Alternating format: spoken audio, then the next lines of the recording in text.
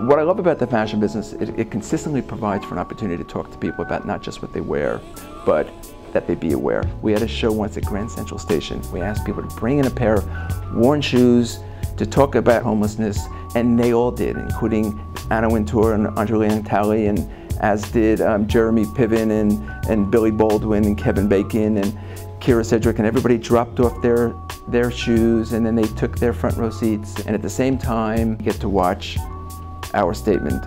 I always knew fashion had a social place in everybody's lives, but it takes on a whole new meaning now with social media. And people consume fashion in ways nobody ever could have imagined. They don't necessarily wear it, but they post it, they pin it, they blog it, they tweet it, they retweet it. So the change is, I think it's invigorating and it's empowering. And if you embrace it, you can do so much with it.